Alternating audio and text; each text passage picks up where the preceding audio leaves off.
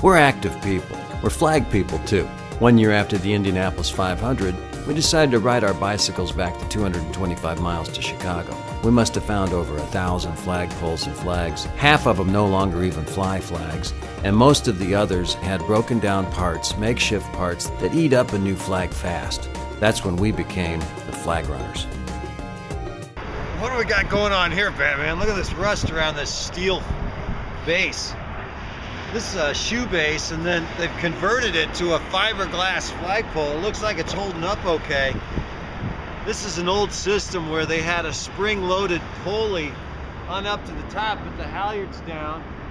The pole's old, and it's looking pretty good. I mean, it's very straight up and down, nice, but we need to get this thing re-rigged and flying a flag because it's an empty building again, and they could be showing and showcasing this beautiful building, 71,000 square feet in prime location. Get some people working here again.